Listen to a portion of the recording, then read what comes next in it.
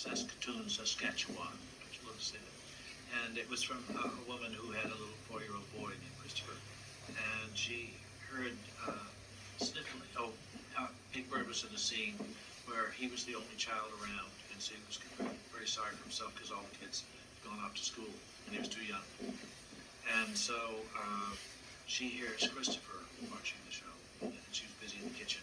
She hears a little sniffling and crying, and she goes and says, "What's wrong, Christopher?" He said, "Big Bird is just like me. He's all alone all day because the kids, his older brothers and sisters, were out to school." And so he saw very sad, and they lower his eyes, and he can look very unhappy. Or if you tip him forward, his mouth goes up. It really does. It's a stiff mouth. It doesn't change like a porpoise. You can't change his expression. Porpoises always look like they're rather pleased. And but by aiming them at the camera in this way or that, the puppeteer learns to study.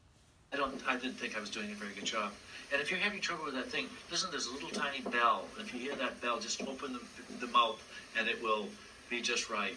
When we started, Jim told me he wanted me to play 2 characters. One, he described the bird, and the bird initially was going to be just a silly, goofy bird. And the other was Oscar the Grouch. Didn't know what I was going to use for the voice. It was getting down to the nitty-gritty. Yes, I have a question. What is it, Oscar? What is the capital of South Dakota? I had to go across town in a cab. So I hailed a cab and got in. The guy says, "Where to, Mac?" And so I said, "Wow, what a great voice."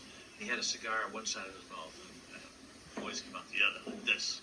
And I said, "That's perfect." So when I got out of the cab, I kept saying, "Where to, Mac? Where to, Mac?" Because I'm trying to learn to do this voice, but I could imitate that very well. He really sounded a lot like that.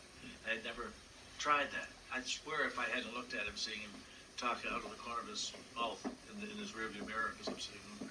And so I got Oscar's voice that way. Goodbye, Oscar. What? That's the nicest thing you've ever said to me. When I do Big Bird, it's a lot of fun.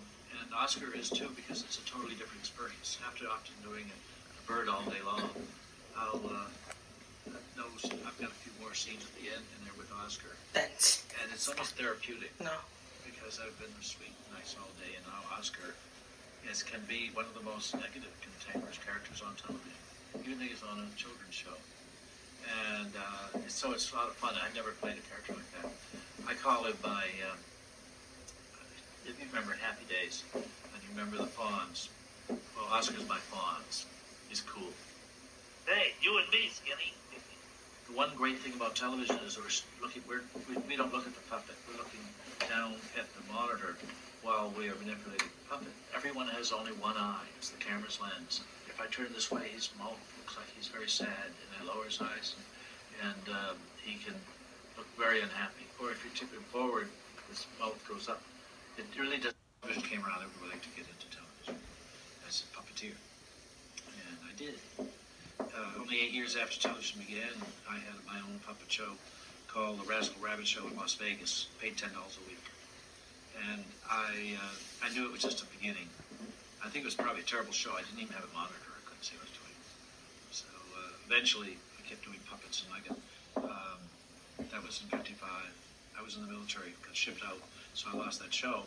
And in 60, I got back into TV in Boston. Jim Henson was scouting for somebody to play Big Bird and Oscar. He saw me doing my show, came backstage, and said, "Would you like to join me?" I thought that was sort of like, I knew who Jim Henson was. The Muppets weren't as big by any means at that time, but I saw them on in Sullivan and other shows. And so it was though if I was a drummer, some fellow came along and said, "We got a little band from Liverpool. Would you like to be me drummer then?" Because to me, if there's a Beatles in the puppet world, it was the Muppets. Jim Henson was very humble himself, very interested in other people, and I never saw him angry. I'd see him upset, but he never reacted against anyone. And one day, in the early days of the show, I wasn't as disciplined as he and Frank Oz were doing, and we were doing the first scenes of Sesame Street. Little scenes were with the Anything Muppets, where they could put different eyes, different things, make a little kid or a dragon. And I kept missing the opening note with the lip sync. I'd miss. They'd say, "So everyone likes ice cream," It's one of my problems. And so we were watching playbacks, and the third time I still did it wrong. I missed that note. And Jim, a lot of people crowd around one of the monitors to watch the playback. And so he saw an empty one over on the other side. He walked over to take a look at that himself, and he didn't see me walk up behind him. And I heard him quietly say, "Garbage, garbage." And it went like a knife through me. I said, "Oh, God." I said, "Jim, I'm sorry. I'm going to resign. I'm not good enough to be a Muppeteer." And he turned around and turned right beat right. He said, "Oh, I wasn't talking about you." He lied. He said, my work isn't up to snuff today. I didn't think I was doing a very good job. And if you're having trouble with that thing, listen, there's a little tiny bell. And if you hear that bell, just open the mouth and it will be just right. When we started, Jim told me he wanted me to play two characters. One, he described the bird, and the bird initially was going to be just a silly, goofy bird.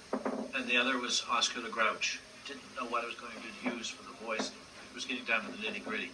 Yes, I have a question. What is it, Oscar? What is the capital of South Dakota? I had to go across town in a cab. So I hailed a cab and got in. The guy says, "Where to, Mac?" And so I said, "Wow, what a great voice."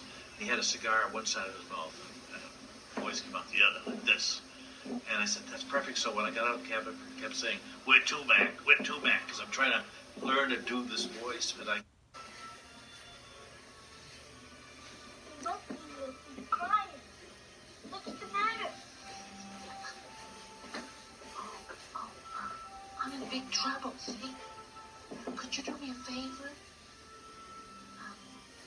I can't get out of here, but I want to. So, could you call Mr. Luper's store on Sesame Street? We used to be able to tape 2 whole shows every day. One in the morning and one in the afternoon. And we'd take